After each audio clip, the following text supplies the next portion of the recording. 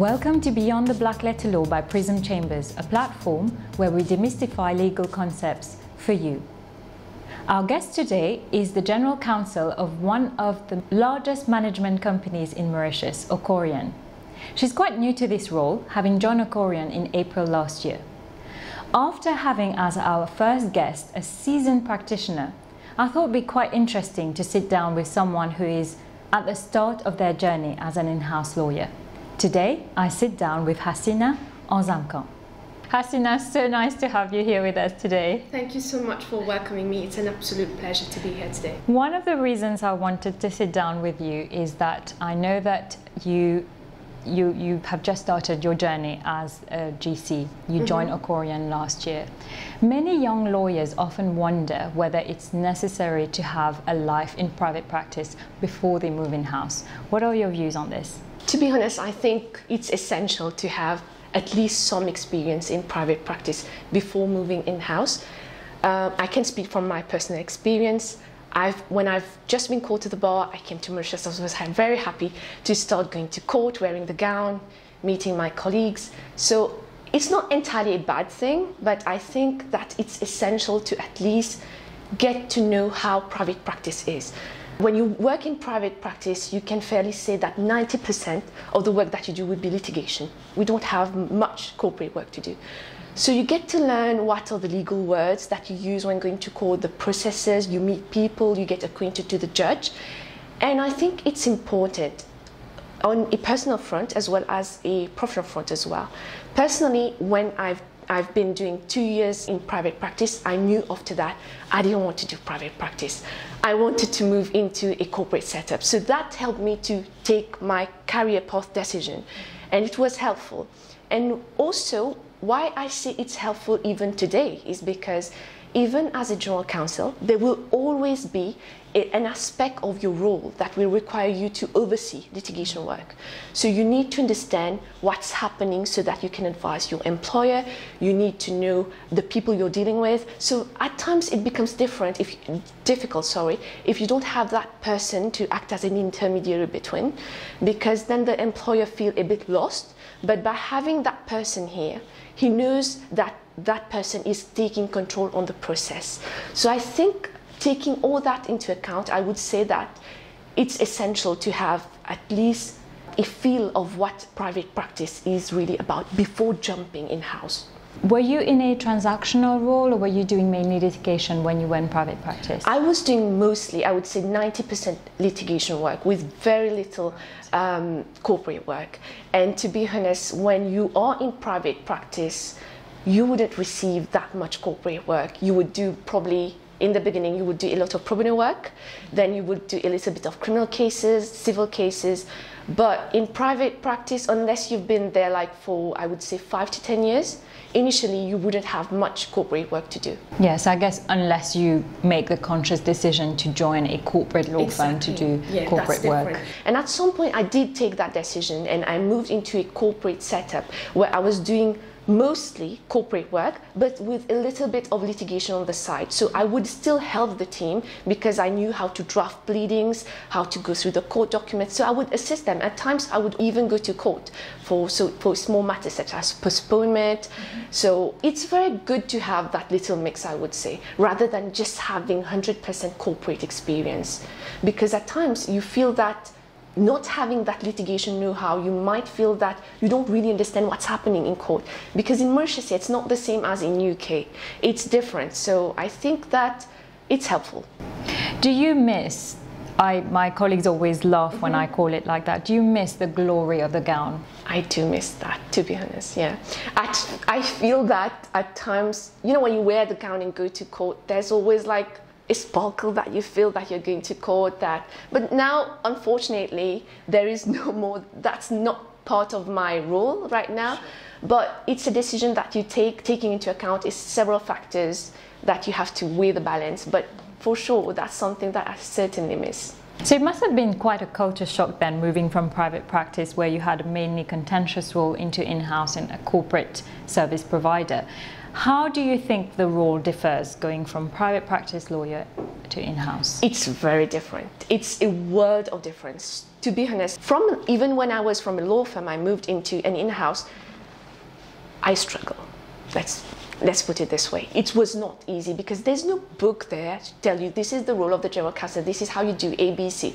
There's no dummies book for General Counsel, so you have to figure it by yourself. So I went back to my code of ethics because there's some kind of misunderstanding around the role of a General Counsel, but it's very different from what you do in a law firm or in a private practice. To begin with, your perspective is different. So when you're in a law firm or in private practice, you will always be able to provide independent legal services to clients, to the general public. But the moment you move in-house, you automatically forsake that. So you become like, you provide legal services to your employer and its stakeholders. So that in itself puts parameters on what you can do as a general counsel. So it's not a bad thing, but it's just that you can no longer go to court as a lawyer. So you need to have an external lawyer. So what you would do as a general counsel is liaise with them. So that's a huge difference, especially when you've been in law firm and private practice advising everyone on anything. Now suddenly you find yourself having boundaries and restrictions. But it was a learning curve for me, and I know right now what are the things that I can do as a general counsel and what are the things that I shouldn't do. So over the 1 year, it's been, I would say, a learning experience, a learning curve for me, getting acquainted to the role. But I can say right now, it's been an exponential growth from where I was initially and from where I am now. Thank you so much for your candor, because I think it's really refreshing to hear someone say that. We hear many stories in the market where certain service providers try to do the legal work in-house, but it's good that you have established those boundaries and know what work you can do and what work you can't do. I think that's very important for our profession. Yes, it's very important to make it clear as you join the organization, because let's be honest, this person you're working with, they're not legal person, they're not lawyers, so it's up to you to tell them, you know, this is something that I can't do, because if I do that, I will expose your organization to a risk, because only a law firm can do that. However, I can still help. I can be a legal support to your team internally. I will assist your team in anything, whether it be HR, finance, accounting, anything that contains a legal aspect to it, I can do that. I can even assist your client service team when they are dealing with management companies. So Ocorian is a corporate service provider, so our staff provide services to our clients. So what they do under the law is to act as company secretary. So when you act as company secretary, you must be aware of a certain legislative framework and how you go about it.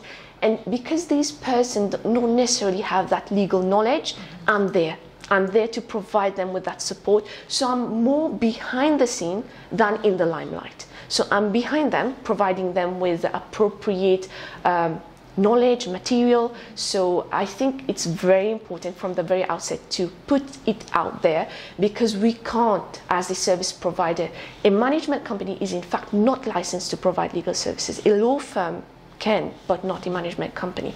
So as a general counsel, you need to know where your boundaries are and to make sure that the organization is aware of that. So that's fantastic, and as I said, I was so happy to hear you say that. Now, coming back to the qualities of an in-house lawyer, what would you say are your top 3 qualities that you think an in-house lawyer should possess? I think an in-house lawyer should first of all be well versed with the different aspects of the law. It's good to have an area of specialization, but you need to be aware to have some kind of general knowledge, because the questions that you get on a daily basis can be coming from anywhere, and it can be on anything. So you get the opportunity to learn at the same time, because you don't know everything, but just to say that you need to be able to adapt to this kind of environment and not say, you know, that's not my area of practice, I'm not going to look into that. You need to be open. So I think, for example, you get employment queries, you get queries from accounting, from finance, from the ops team, from the client service team. So I think you need to be able to show that you're versatile in that role. That's key. And coming to the second quality, I would say, is communication skills. So when I joined in Ocorian last year, there was no legal person before. That post was created, the new function. So you can imagine everyone thinking, so what's the General Counsel going to do? Is she going to be the bad cop and then giving us lectures on the law, blah, blah, blah. So there's kind of like some, I don't know, people like to think that you're the bad guy. But it's just about getting people to accept you, accept your role and function. And you need to show to them that you're here to support them more than anything else. You're not here to dictate or to lecture, but you need to show to them that you're a person, a resource person. Anytime they can knock on your door, they can give you a call, anything they need, you're accessible. So I think communication skill is key. And because you deal with different stakeholders within the organization, you need to understand that these persons not necessarily understand legal terms. As I would converse with another legal person, it would be a lot easier. So you need to make sure that whenever you're conveying a message, it's being conveyed in the proper way so that they understand why I'm saying that, rather than just saying, you know, this should be done like this, not like that. So just explain to them what are the risks. So they would understand, and then they will be part of your team as well. So I think that's key. And did you ask for a third quality? Yes, you have to go with the third one. In terms of third quality, I would say, yeah, a General Counsel should be able to bring value to the business. And I think that's the intention of creating that post and having a General Counsel in-house, is to be able to add value to the organization internally and as well to the client service team, because Ocorian, at the end of the day, is a service provider. So a lot of focus is on the quality of service that you provide. And I think my involvement with the client service team is key, because whenever they have any query, they know that I'm here. They can just reach out to me. And this is how I bring value to the business, because rather than just for a simple query, you wouldn't go to a legal advisor or external lawyer for that. So if it's not legal advice, internet legal advice, just purely questions on how to interpret a particular clause from the Constitution or from the shareholder agreement, they can just have me on the side to help them. So I accompany them in the process, and definitely they feel that the quality that is being provided at the end of the day has a lot more value, because they're aware how they're doing the work. So this is the way that I try to bring value to the business.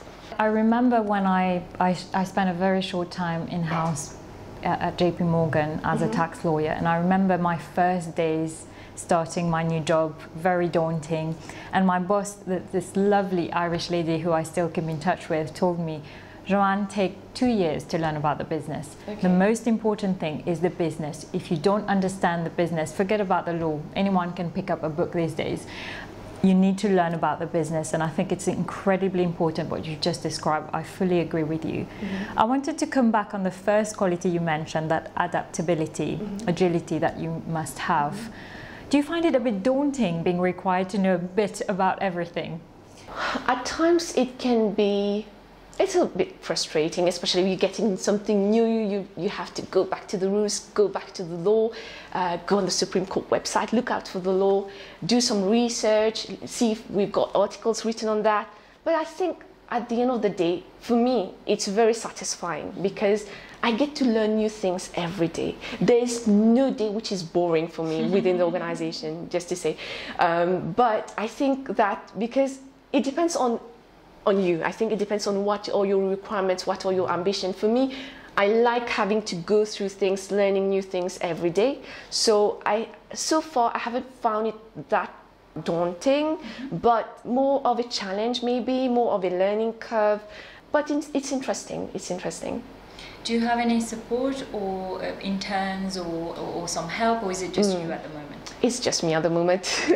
Unfortunately, it's just me. So hopefully, as we go along, maybe further down the line, maybe 2 years, 3 years, I don't know. But at the moment, you know, just like I'm saying, there was no person there. So it's now that we are getting to see that there is work for legal to do internally. When you go in-house, you realize the amount of work that there is, and every day the amount of work keeps growing. But it's for me to at some point sit down at the end of the year, maybe after 2 years, to sit down and look what are the things that are done for the organization, what are the things that have been remedied, how much work there is to do. And then probably if there is a business case, to have someone to provide me with some kind of support, I'll take it there when I reach there. So there's a mantra that I like to repeat to myself. I didn't invent it. It's a guy, an investment guy I follow on LinkedIn called Ray Dalio. And he always emphasizes the importance of having meaningful relationships and doing meaningful work. So coming back on the point that you mentioned before about the top three qualities, how important is it for you to build those relationships? I think the ability to maintain relationship within the organization as a general counsel is fundamental. Because the persons you deal with on a daily basis are numerous. You have several stakeholders, different people coming from different departments. You can have HR, finance, client team, and not only that, you have a relationship to maintain outside the organization as well. For example, with external lawyers who are representing you in court cases. So you have to build that relationship with them as well. Also with other external lawyers that you might want to reach on behalf of clients. So it's all about building that network. And as a general counsel, I also need to have a relationship with other stakeholders. For example, auditors.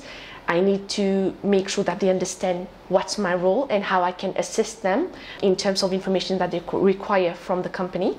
With insurers as well, I would say authorities as well, because at times, there may be a problem internally. They need someone to pick up the phone and call someone, try to see what solution you can offer. So I try to build that relationship with the FSC, with the MRA, with the registrar of companies, because these are the authorities we deal with most of the time. So I would say that it's very important to have a very good relationship. And also coming to the fact that I am the general counsel for the local Mauritius office, I have to report back to the group. So there is a group general counsel which is based in Jersey. So it's important for me to have that relationship with the group as well, because whatever is being done at the local office needs to be reported back to the general counsel. Or the vice versa is also true. For example, if there is something that is being implemented at group level and they want to have it implemented at the level of the Mauritius office, so I would be the bridge between the two and making sure that there is good progress in terms of implementing, for example, policies or a specific framework which needs to be similar and harmonized across the group. So all this, you have to know how to deal with them. So it's all about maintaining relationship and enforcing that relationship. And I want now to come to you with a question that I'm going to ask every single one of our guests on the GC series. What do you look for in an external counsel? If you have a client saying, Hasseena, I know that you're the in-house counsel, you can't advise us, can you recommend me someone? Internally, we have some kind of policy when it comes to referring work to external lawyers. So for us, it's given that we are part of a global network. Ocorian is a global corporate service provider. We have offices in different jurisdictions, more than 10 jurisdictions and counting. We have a wide client base. So whenever we're looking to refer or to reach out to law firms on behalf of clients, we always bear in mind the quality of the work. We always bear in mind the professionalism, the persons who are within the law firm, the way they work. Also, we try to look for law firms that have a global outreach. So that would be a law firm that forms part of a network, because some of our clients have business across the world in different jurisdictions. So what we try to do is, for example, if we know that there is a law firm in Mauritius which has presence in other jurisdictions as well, it would be a lot easier to connect the client with this kind of law firm so that they can then jump to that same law firm in a different jurisdiction. We try to achieve that. Well, to be honest, we don't have many law firms in Mauritius, but it all depends on what are the requirements of the client. At times, the nature of the business calls for something which probably is the specialty of one specific law firm, for example. So I would say that these are the elements that would dictate to which law firm we would approach. And also, if I may say, we know for sure that there are certain law firms that work closely with certain management company, and we try to avoid these ones because clearly when we are referring work to a law firm, what we are trying to achieve at the end of the day is to try to build a relationship with that law firm as well. Thank you for that. I'll bear that in mind. Okay. Now, the next question I wanted to ask you, I think it's also an incredibly important component of being a GC, is to be a good risk manager. So in your view, what are the main components of being a good legal risk manager? I think you need to be very alert to how the organization functions. You need to be alert to whatever changes is happening within the legislative framework that needs to be incorporated within the business. So that would require you to be also alert to what are the gaps within the system, what are the risks, and you need to flag it up. And this is the hardest part, because when you flag something up, this is where it might create a little bit of a havoc, because it might be that previously they were doing it this way, there was no problem.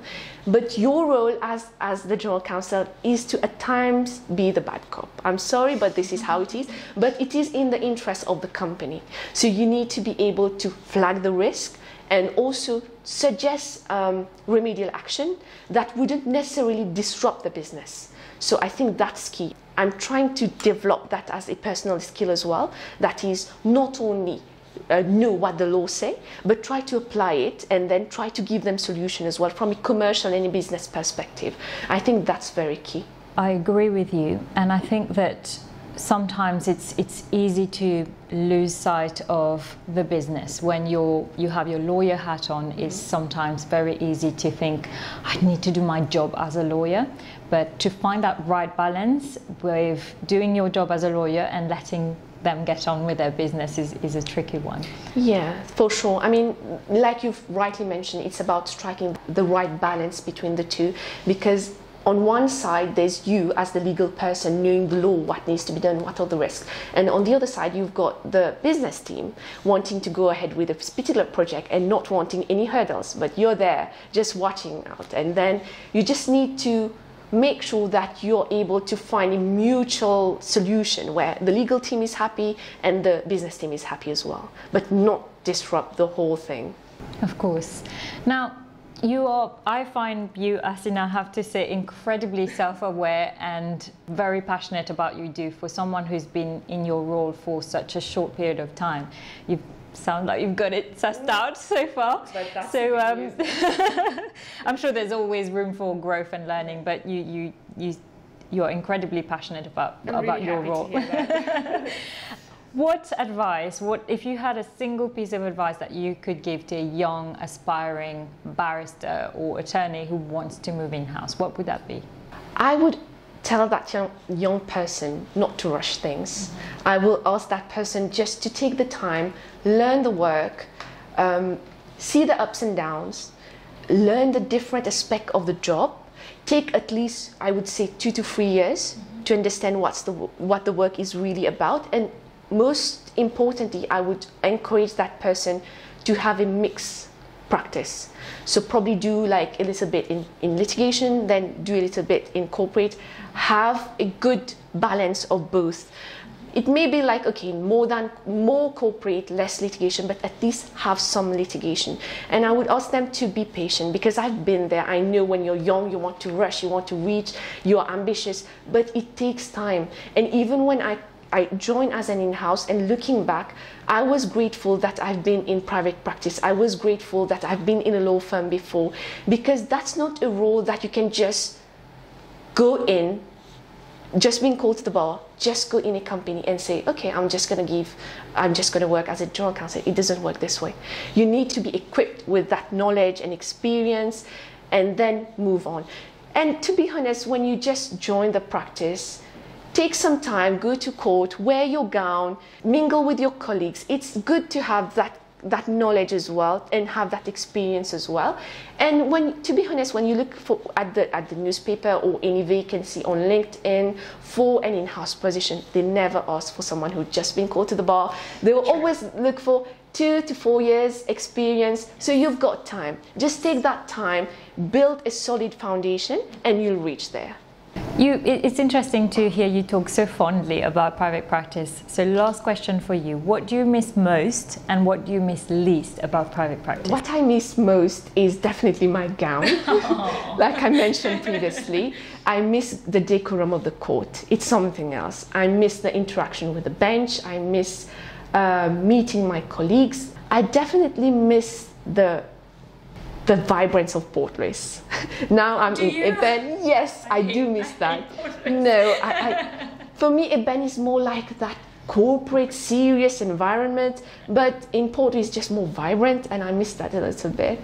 And coming to what I miss the least, it's going to be definitely missing the feeling of preparing the case for the 10th time and having it postponed for the 11th time. So that's what I miss the most, going to court, waiting for long hours, and then hearing... missing the least. That's what you miss the least. Yes, I miss that the least, because yes, you just stress, you've prepared for the case, you got everything, you're ready to fight the case, and then you hear it's been postponed, you're disappointed. And the thing is, you will never be able to prepare the case the same way you did the first time. Of course. So I think that's the one thing that I miss the least.